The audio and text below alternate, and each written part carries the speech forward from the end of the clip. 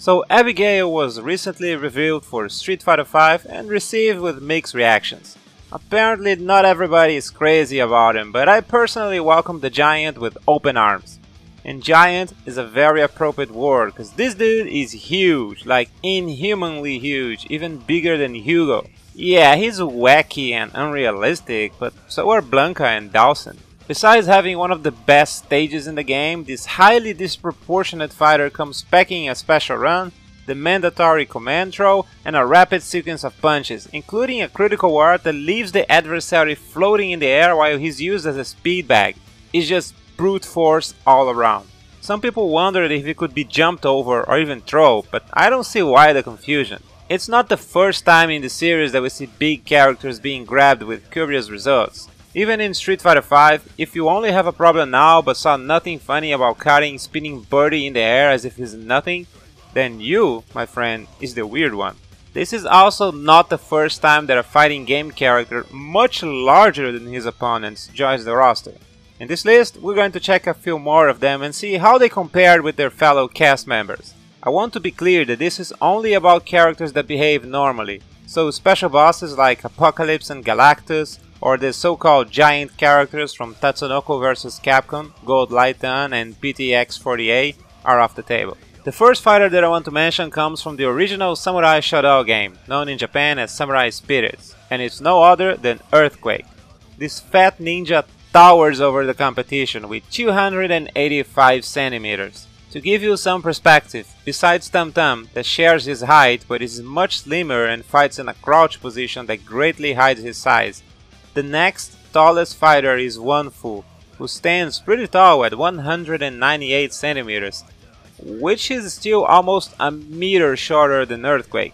And if you go the other way, Nakoruru, with a little over 154 centimeters, is the shortest character in the game and almost half his size, or much more than that if you consider body mass.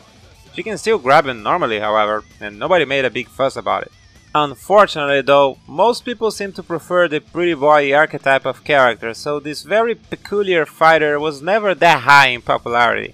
To make matters worse, the sheer size of his body meant that the game had to support some pretty massive sprites, something that was a little bit of a luxury back in the day, which meant that he had to be cut out of the Genesis version of Samurai Shodown. For these reasons, Earthquake's list of game appearances is rather modest, with only 3 major games in his own much larger series and a spot in 2003's SNK vs Capcom Chaos. Now, although I would prefer to add some variety by changing the focus to another game series, Samurai Shodown has one more extremely huge character that deserves to be mentioned, and that's already leaving Tum Tum out of it. This time, let's talk about Yokai Kusaregedo. He's a much more recent character, appearing for the first time in 2003's Samurai Shodown 5, and only really having one other title, the direct sequel, under his belt. I'm pretty sure he was also nobody's favorite character, as people were far more likely to choose one of the many ninjas or samurais instead of going for a giant, humanoid cannibal monster. But what makes Kusaregedo worth noticing is his absolutely ridiculous size, 455 centimeters. It really makes Abigail look puny in comparison, doesn't it? Now, granted, this guy doesn't fight standing up, otherwise he could even fall into the category of Tatsunoko vs Capcom's giant characters. Instead, what Kusaregedo does is stay in a crouching position, almost sitting, as if he wanted to take a crap or something. Even like that though, he is still a huge figure on the screen, and one could easily expect that certain things wouldn't work on him, but they do. His humongous size actually works against him, as his huge hitbox makes Kusaregedo easy prey for attacks and character-specific combos. Now we move to the Tekken series, and although we can't find a Goliath comparable to Samurai Shodown's largest character, the 3D fighter does have its share of abnormally big bosses in the roster. They may not be as absurd, but they arguably stand out more, since they're part of a game that tries a little harder to be realistic in terms of proportions. The 2 really big ones are the robot Nancy, that seems more like a Final Fantasy adversary than a character in a fighting game, and the main antagonist of Tekken 6, Azazel. I couldn't find reliable sources for his height, but upon comparison with other characters in the roster, he seems to be about 300 centimeters high, which is pretty big. Nancy might even be a little bit bigger, but being a machine, it doesn't impress me as much as Azazel, a living creature, albeit a magical one. Though not normally available, this magical beast can be selected with the help of a handy cheat code in some versions and, for the most part, behaves like a normal character, except for the fact that he packs some mighty unfair attacks. Next we have another character from a 2D game where big fellas tend to be more normal, and this time we're taking a look at the Guilty Gear franchise.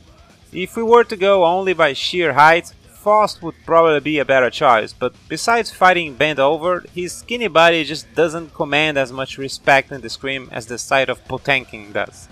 Now, he might not be as huge as the other guys in this list, after all, he's only 245 centimeters high, nothing to write home about it, but he could have easily been much taller than that. Potemkin's upper body mass is just absurd. His hands are easily the size of a normal character's torso, with fingers as thick as Saul's bad guy's arms. If it wasn't for his posture, slightly bent over, and most importantly, his abnormally tiny legs when compared to the rest of his body, this guy would probably be big enough to reach the top of the screen. Instead, he's pretty much at eyesight with most of the cast, even though his muscles make him twice the size of most fighters in the game. That, of course, has absolutely no impact in gameplay. Even though he's a big, heavy fella, anyone can grab and throw him just as easily as they can spin May, the tiny pirate, around. Okay, well, so maybe you weren't so impressed with Potemkin's theoretical height. What's the point of comparing his upper body size and drawing conclusions on how tall he should be, right? That's fine, let's end this list with something more practical then. This time, let's go back to the PlayStation 1 era and take a look at an obscure fighting game developed by Dream Factory and published by Square, with characters designed by no other than Akira Toriyama, the man behind the legendary Dragon Ball series. That's right, we're talking about the 3D fighting game series known as Tobo, that only had two titles, Tobo No. 1 and Tobo No. 2, in 1996 and 1997 respectively. In this title you get to use a variety of wacky characters straight out of Toriyama's imagination to fight your way to the top. And perhaps one of the most memorable ones, at least if you're looking for a big fella that can impose a lot of respect just by his sheer size, is the giant fat pig dude known as Nork the Mysterious. I wasn't able to find solid numbers about his size, but you pretty much just need to see him next to the rest of the cast to realize that this guy is on another level. He can easily fill a large portion of the screen just with his big blue body and enormous arms. He even has a cape to boost, just in case he wanted to seem a little more imposing. As his size would have you believe, Nork is a boss character, but he can be unlocked to be selected during normal gameplay, along with a pretty sizable roster of minor characters, each and every one of them weirder than the other. Perhaps the most distinctive feature of Tobo is the Quest mode, which combines the game's fighting controls with three-dimensional dungeon exploration. The player must advance down a number of floors, contend with traps, and engage in fights with a variety of enemies, collecting and using items along the way. Defeating certain characters in this mode unlocks them as playable characters in the game's other modes, which brings your total number of options to a much larger number than you ever expected after first seeing the select screen. So, if in 1996 you could pick a tiny gray-haired girl to face off against a giant big boss, twice her size, what's so strange about big characters in fighting games? It's definitely not something we've never seen before. So that's it for now, folks. Like it or not, fighting games will probably continue to surprise us with wacky and unconventional characters from time to time, which may include someone much larger than you would expect. We can't complain about it or embrace it. I, for one, am all in favor of diversity. Leave a comment if you remember any other big fellas not listed here, and I'll see you guys later.